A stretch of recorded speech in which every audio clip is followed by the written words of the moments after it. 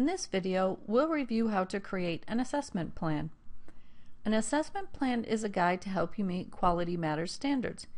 You can use it to determine if your assessments align with your course objectives and if you have a variety of assessment types.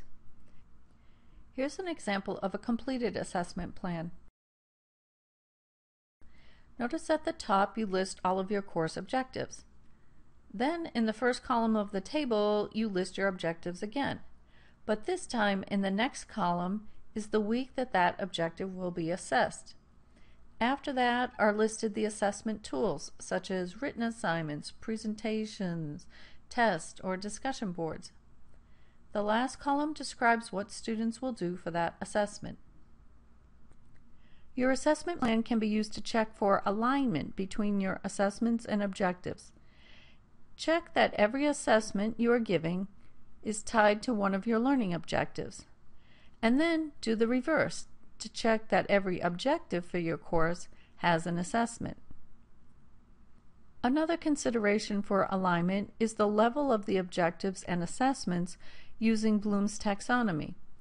For example, if one of your objectives for students is that they identify and analyze a concept, then there would not be alignment if students are asked to simply describe the concept.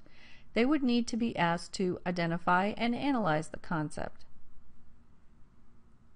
Finally, an assessment plan can be used to check if you've used a variety of assessment techniques. An online course is more effective if students have multiple ways to demonstrate that they've learned rather than relying on one type of assessment, such as exams.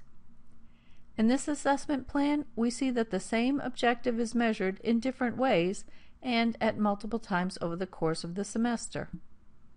This particular assessment plan is organized by weeks, but you can order them in the way that makes sense for you.